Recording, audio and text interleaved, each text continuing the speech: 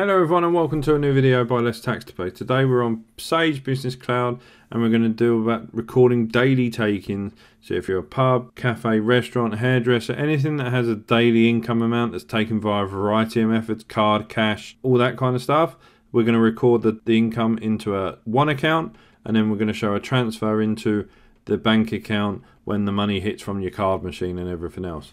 So as you can see, we're in our dashboard here. What we need to do is go into the banking tab. Now normally if you haven't set up the account already, we'd need to go to new, bank account, select the type cash in hand, give it a name, save, and that's the takings account set up. So if that's your first time, that's what you'd need to do. I've already set the takings account up in Sage Business Cloud. So what we then do is need to go to new entry, which is a sale/receipt.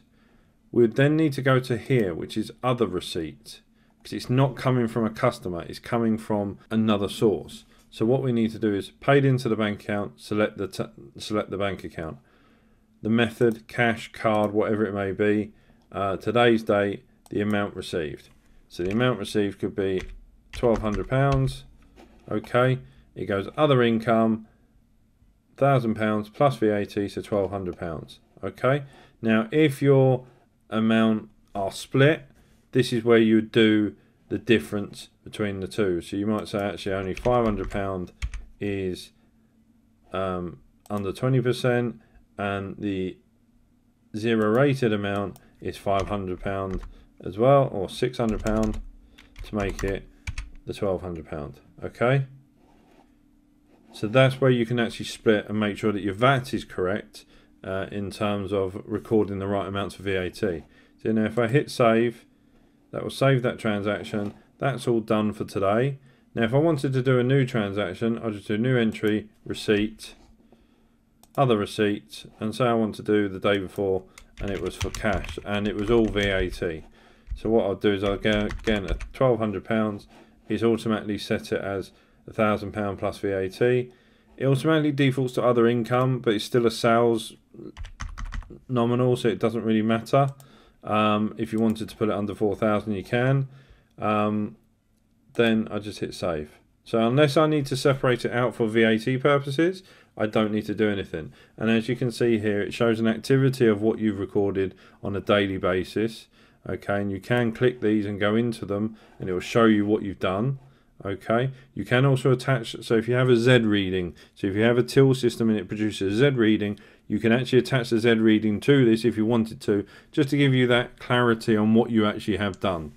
So you can upload the file there if you have a PDF of the file or a JPEG or something like that. So as you can see, we've got £2,400 in our takings account. Now what we want to do is we want to do a transfer into our bank account. So as you can see, we've got transactions in this bank account. Yeah. So this is money's coming in, money's going out, and everything else. Now, say for instance, I'm going to use just this one here.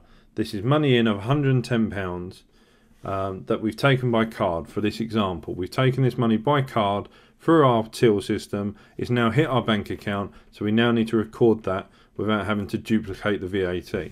So what we would actually have to select is transfer from takings account. That's it.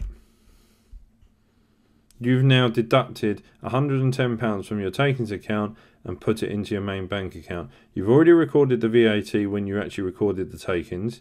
This is just showing that you've actually had the money in, because you have a multitude of different sources for your income, cash, card, and everything else.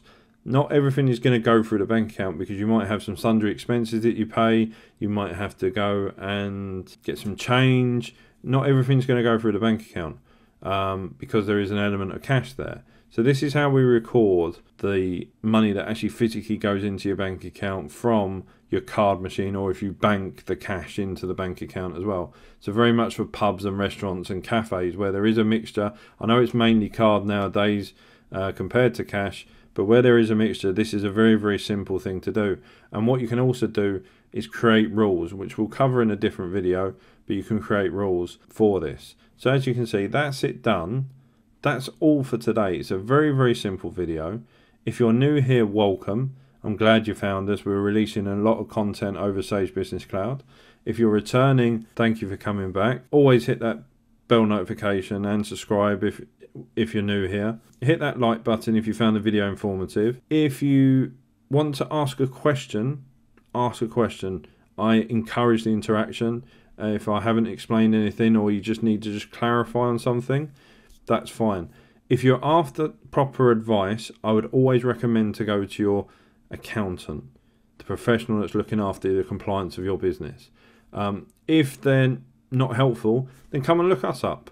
We might be able to help you, but certainly go to your professional for actual tax advice on what do I do here with this. If it's just about setting up different rules and little things in the software, by all means leave a comment. We're a small accountancy practice in Hertfordshire. It's a family run business. So yeah, like I said, always go to your accounting professional if you have one. If you don't have one, I'd recommend you to have one, because you don't want to fall foul of sort of the different rules with HMRC. But until that, next time, stay safe and we'll see you soon.